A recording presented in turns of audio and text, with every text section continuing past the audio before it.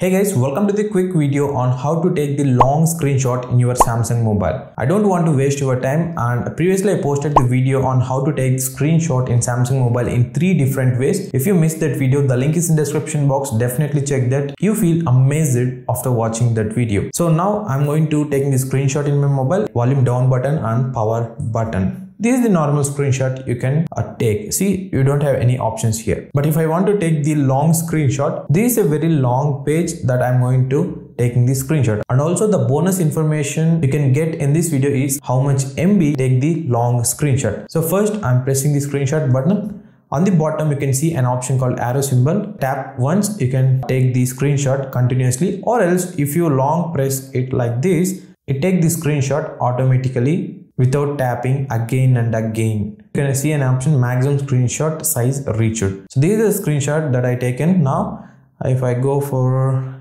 details, if you see this is 4.86 MB. When it comes to the size of the photo, it is 540 by 20,456, which is insane. This is the maximum pixels you can get if you take the long screenshot in your Samsung mobile. That's the video. I hope you liked it. If yes, don't forget to smash that like button. And also I shared many videos related to the Samsung settings. If anything you are interested, feel free to check these videos.